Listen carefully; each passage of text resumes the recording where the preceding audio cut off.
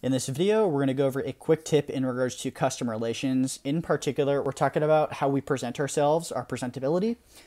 In particular, we're going to talk about like sweatiness and dirtiness when it comes to shirts, okay? In particular, doing some tasks, like yard work or gutter cleaning, you're going to be super sweaty and your shirt's going to get really dirty, okay? By the time you get to the second or third or fourth appointment of the day, that shirt is going to be disgusting and just like drenched with sweat and dirt, and you're not going to be very presentable, okay?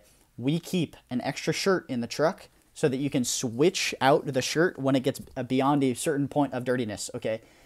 That's just to say you're not held hostage in the same shirt that you're wearing, but we will provide you with another shirt that'll be in the truck, accessible to you. So just make sure you can swap out shirts in the middle of the day. Let's say before the appointment, like after you get the shirt super dirty and sweaty, just swap it out, wash it later, put on that new shirt so that by the time you get to that appointment afterwards, they don't even tell, because you're not going to have dirt on the shirt. It's not going to be sweaty. It's going to be like a brand new shirt. So swap out the shirts when you get stinky. I don't want you to smell and look unpresentable to customers. So swap out the shirt if it gets dirty or smelly, so that you can be cleanly and presentable for that next job.